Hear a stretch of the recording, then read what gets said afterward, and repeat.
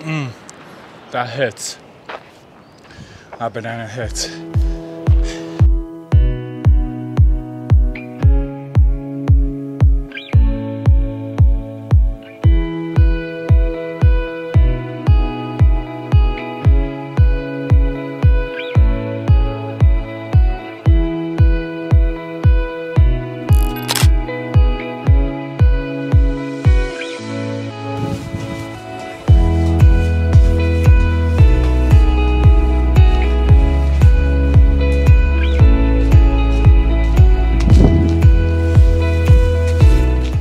Pretty epic views, right? I could honestly get used to waking up to this every single morning. I'm gonna place you guys down here because I don't want to be holding you up and carrying you. I hope I'm in the frame. Alright, so first and foremost, before I start off this vlog, make sure you guys check out my previous vlog, LiQWYD Pass. I'm gonna link it up above or down below.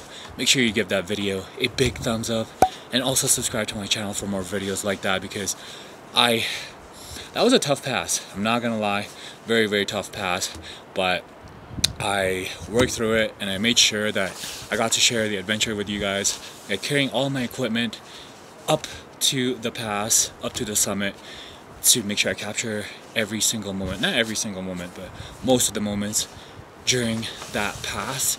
And yes, I'm not going to be afraid to ask for a like and subscribe to my channel. Like I said, if you're not a part of the YouTube fam yet, make sure you hit that subscribe button down below. And another shameless plug, if you guys don't know, it's been really cold here in the Himalayas, bracing through cold nights for sure, but the 778 Kotuk has been keeping me warm. Yes, I know, shameless plug, this is my own clothing line. Make sure you guys check it out. Link is going to be in the description box down below, so make sure you support your boy. Make sure you guys check out the 778 clothing brand. We're doing amazing things. Anyways, the plan for today is enough shameless plugs. Well, anyways, I can do whatever I want. This is my channel, but the plan for today is I'm heading down to Doripani. It's going to be another descent. I'm currently in Goa, and unfortunately there's been a power outage ever since I got here, and so I'm running low on my batteries for my camera gear as well, pretty much all my electronics, which is 60% of what I'm carrying during this trip.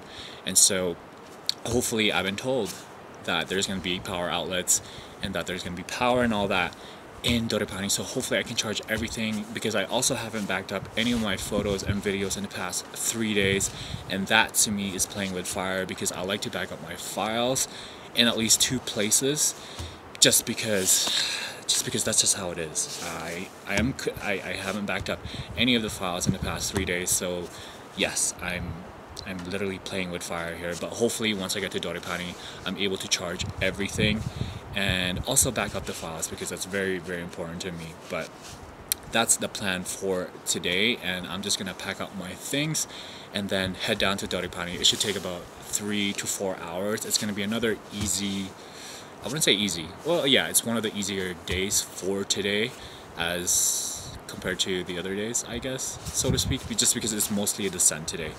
And Doripani, I believe, is about 1800 meters or 1900 meters, and then after Doripani it's going to be a steady incline after that. So this is the last descent for the next week, at least for me, so I'm gonna make sure I enjoy it. But in the meantime, I'm gonna soak in these views for the next couple of minutes.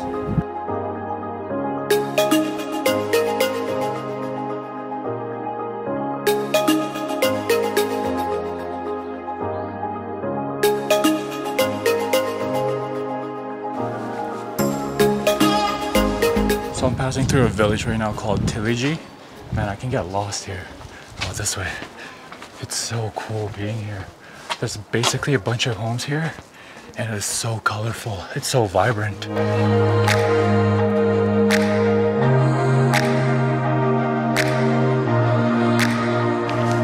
Alright, so I've been on the trail for a good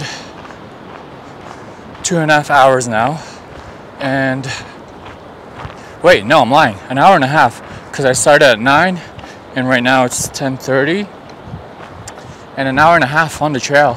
And I think, I'm taking a wild guess here, I think I see Dorepani, and if I'm not mistaken, it's not that far away because I can see it from over here. Hold on, let me just get through this rocky part first. Oh, of course, she's being blocked by trees. I'm gonna stop the video. I'm gonna go past this tree and I'm gonna show you guys what I think is probably, potentially, Dorepani. So just passing through these trees that were blocking it earlier, and I think that's Dorepani right there. Taking a wild guess here, but from here I don't think it should be any more than, should be less than an hour from here, at least from what I can see. So fairly short day, if that is Dorepani. I am really hoping it is though, because I really need to charge my batteries. So it's really close. I think if anything, it should be half an hour away, or less than half, not an hour, because I can see it fairly clearly from here.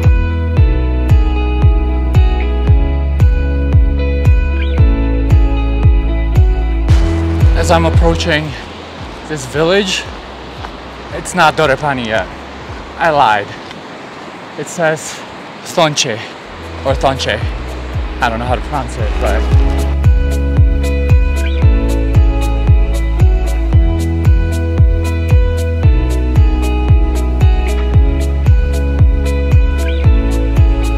okay, random, but look at this. This is Mary J, aka marijuana. They have these all over Nepal, but of course it's illegal. In fact, if you're caught with this in your pockets or, you know, consuming it, you can go to jail for it. The penalties are huge, apparently. That's what I heard, but it's so random to see marijuana growing on the trails of Nepal, you know?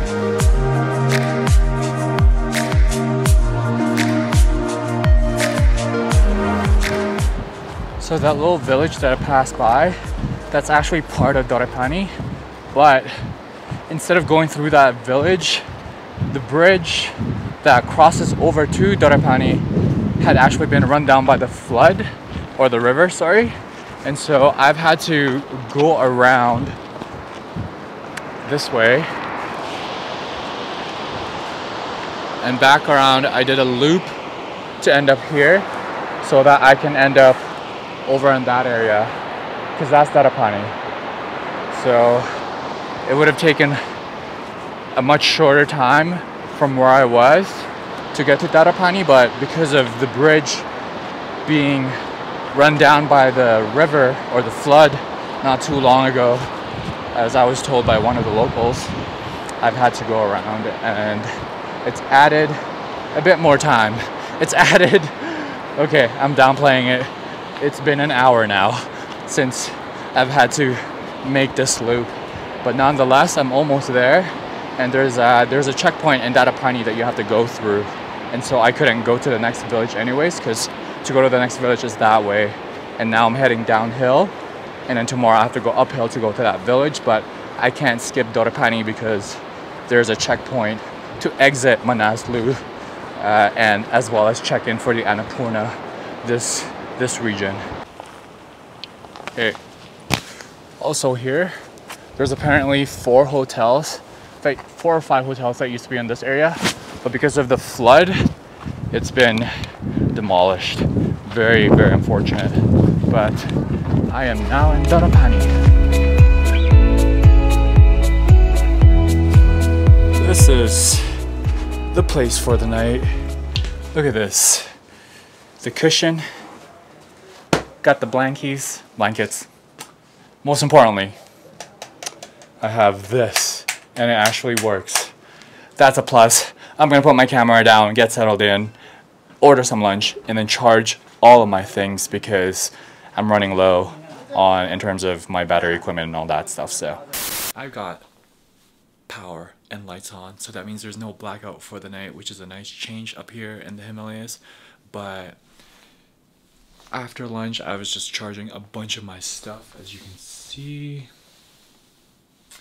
And then I had dinner, and then because there's strong Wi-Fi here in Darapani, I took advantage of that, just messaging people back home, letting them know that, you know, I'm all good up here. But tomorrow I'm going to Chame, I believe is how you pronounce it, and I'm currently at Darapani at 1,860 meters, and Chame, I believe, is 2,500 meters. I'm gonna double check. I believe it's 2,590 is the height or the elevation of the village. Let me just double check. No, I'm wrong. 2,650 meters. So that means I'll be making about a 700 meter or so elevation gain tomorrow, and it should be about 5 to 6 hours or so. But I'm just gonna cut the vlog here because it's fairly late and I want to sleep in, wake up early, and then start my day off to do this trek tomorrow to Chame. But because today was fairly uneventful, I'm just gonna combine the two vlogs from today and then tomorrow as well, so that it's just gonna be this one, because it'll be too short if I just do this as a one vlog. So why don't we just fast forward to the next day.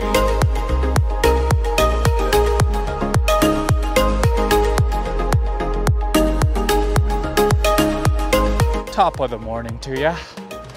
I am currently on my way to another village called Chame. I think it's how you pronounce it, or Chame. I don't know, but I just left Darapani about 10 minutes ago and had breakfast, enjoyed a little nice sunrise, and now I'm enjoying hills as a second breakfast. But it should be about 5 to 6 hours today or so, hopefully less. But the sun is out again behind me. It's a beautiful day, can't complain. It's a peaceful trail, very dusty though. But yeah, heading over to Chame, or Chame, however you pronounce it. And before we start off this vlog, I just want you guys to give this video a big thumbs up already. Subscribe to my channel, be a part of the YouTube fam if you're not a part of the YouTube fam yet. And I gotta catch my breath. It's always like the first 15 or 20 minutes when you go up trekking when you're breathing the hardest, you know? So you know what? I'm gonna put my camera down. Make sure you give this video a like, subscribe to my channel, and comment down below where you're watching this from.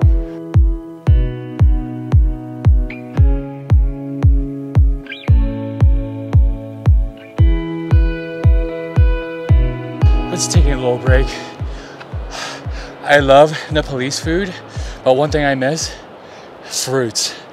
And once you see a fruit stand on the trail, you take it.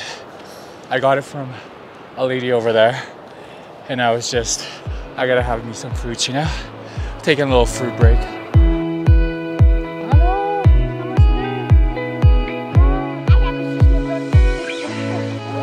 Bye.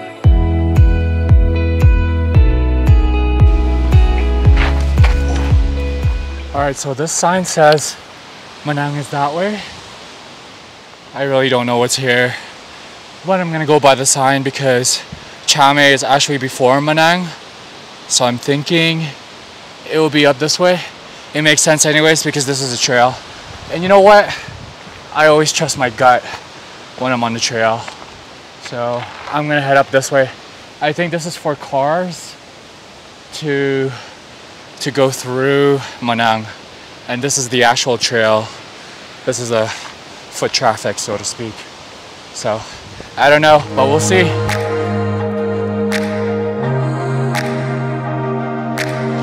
So I thought this was the right way because over here the sign says Manang, pointing towards the bridge. So I did go cross over the bridge, but once I got over to that area, there was no path whatsoever, and it's just a bunch of abandoned things and chopped up wood, nothing more. There was no path whatsoever, so I had to go back. I think this is the way towards Chame. It's just, I haven't seen anyone for the past couple of hours, so I can't really ask where I'm going. And so I'm gonna have to just trust my gut and go this way. Hopefully I'm going the right way.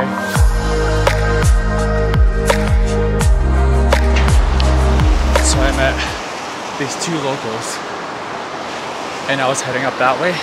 Luckily they were going down this way, and I asked them where Chame was and they said this way. So I was actually going the right way the first time.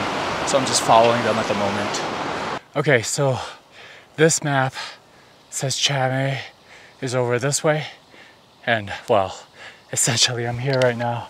So all I gotta do is just head on straight that way, and that's towards Chame. Thank God for this map.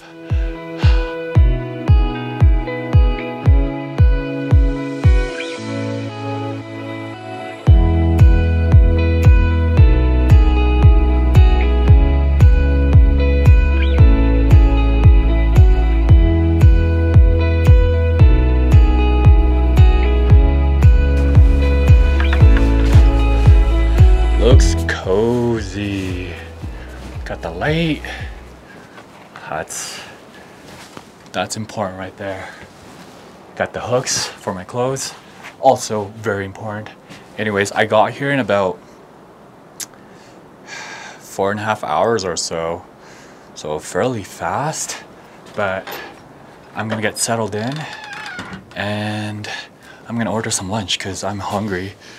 But yeah, I'm just gonna be staying here in Chame for the night, and then tomorrow I'm heading over to Pisang, I believe it's how you pronounce it, and that should be another 4 or 5 hours away from here. So